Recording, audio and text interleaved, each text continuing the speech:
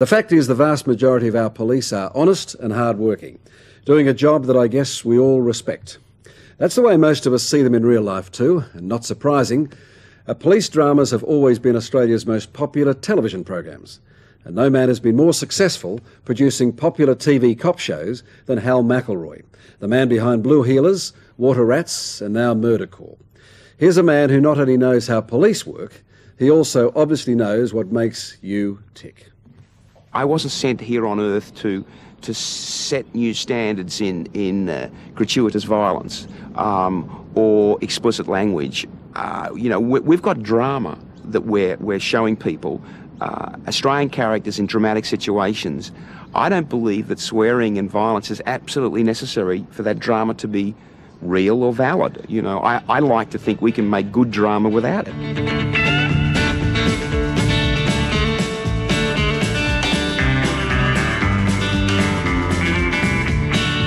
Morning, McKinley. How are you? I'm fine, thank you. I saw Adam the other day. How's he? Well, actually... Blue Heelers is where the gospel, according to Hal McElroy, shines brightest. This is the most successful Aussie TV drama of all time. Got a better idea, junior detective, or should I say constable? An unstoppable ratings monster at home, Blue Heelers has also rounded up $50 million in export earnings. And if you want the perfect pair to police this McElroy morality, then who would you summons except John Wood and Lisa McHugh? I was just going to finish these for Nick.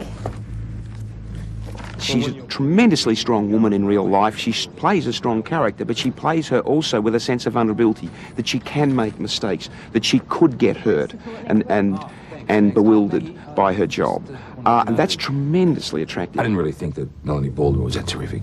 Oh, really? No, not as terrific as you.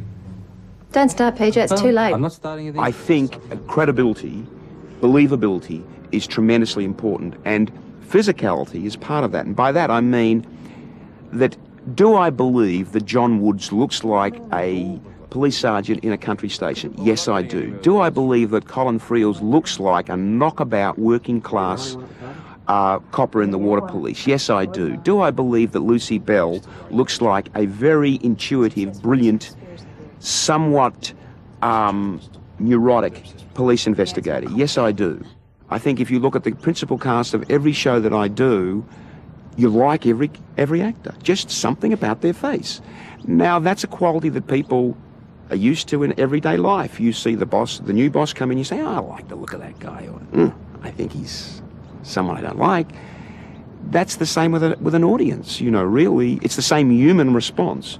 And so I look for actors that have a warmth and an intelligence. Can they be too beautiful? Can they be too handsome? Yeah, often, yeah. Because look at the cast of characters, you've got some beautiful women and some interesting blokes. Yeah.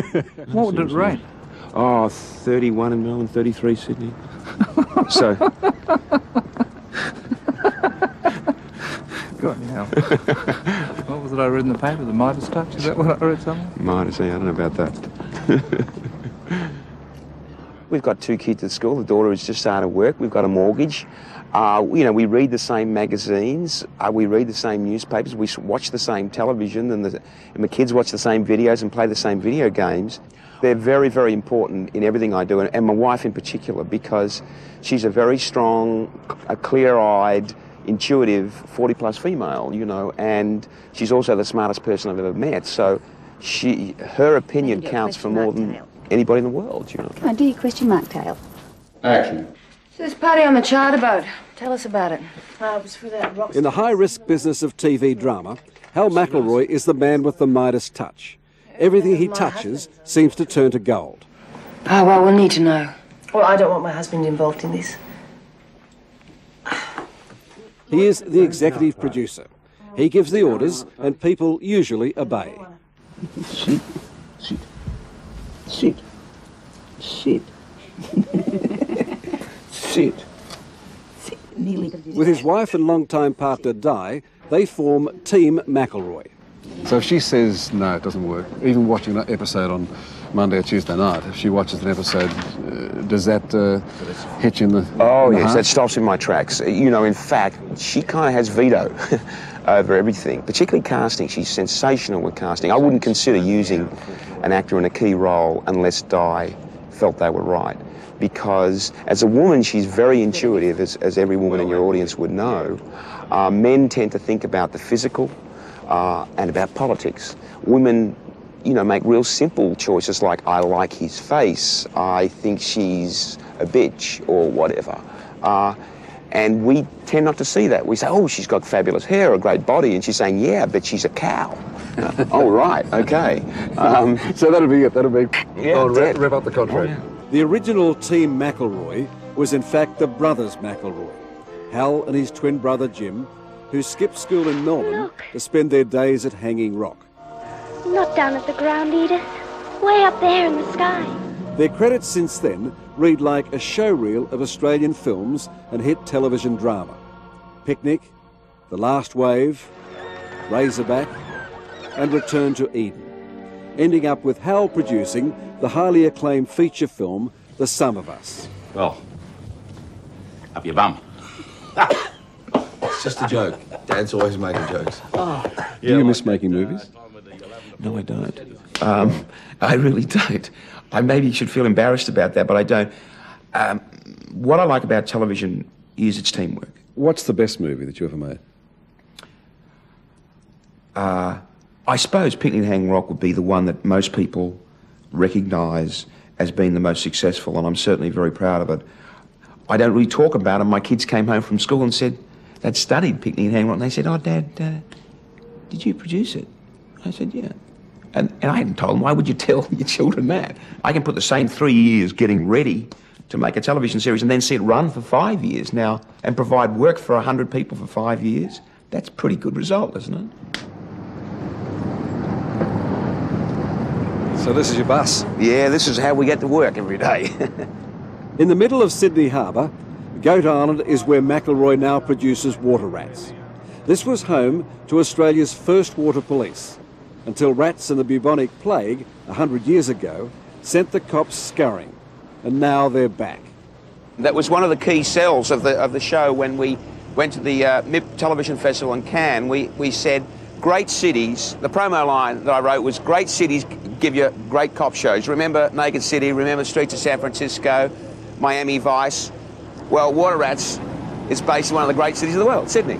Australians are very proud of Sydney and the harbour, and they love it that we put it on screen. And of course, Sydney people just, you know, I drive down the street and I'm a hero, you know. Yo, Hal, you know. I'm there in Sydney. Yeah. Camera. Action.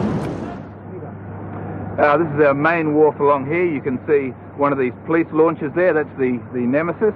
And alongside there's a boat there from the National Parks and Wildlife. This is a moment from next year's Water Rats. Believe it or not, they'll see this picture postcard in El Salvador and on the Gaza Strip, from Guatemala to Somalia. For Australia's image around the world, it's a case of when you've got it, flaunt it. Oh, indeed. I mean, I think you could count the people watching Water Rats in the hundreds of millions. Turning over! Now, that's a remarkable achievement. That means people in... And do you stop and think of that? Hal, you produce a television series that's watched by hundreds of millions of people. I don't, actually, to be honest. It's like, wow, now that I say it. And the shows can go on and on and on, and people learn and grow. The girl who's the clapper loader today, that's the person who bangs that clapperboard, was, on the last season, was a catering assistant. But she devoted her life to getting into the business. She started washing dishes, and now she's in the camera department, and in a couple of years she might be a camera person.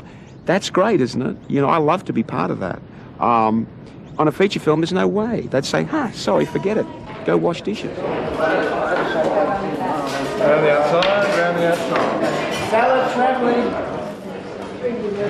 So despite all the glamour, I mean, this is it. This is like a Hollywood studio, isn't it? Yes. The whole box and dice is here. In a tin shed. Yeah. In a tin shed. Aussie style. Hello, Water Rats from Tasha. Clearly, whatever you've tapped into is universal, not just Australian. It doesn't surprise me that they like it in Israel this week. I'm delighted, but I'm not surprised because I kind of made it that way. We're dealing with basic and important social issues and human issues. Honesty, life and death. Good guy wins. You know, good guys, bad guys, that sort of thing. This isn't mysterious to people in Jordan or people in Chile. They understand it. The American market's always been difficult, always been... You can't crack that, can you? Very, very hard for both feature films and television. Why? Americans are really pretty xenophobic. Australian film and television is like, anchovies on a pizza for them. What they're really interested in is the pizza, not the anchovy.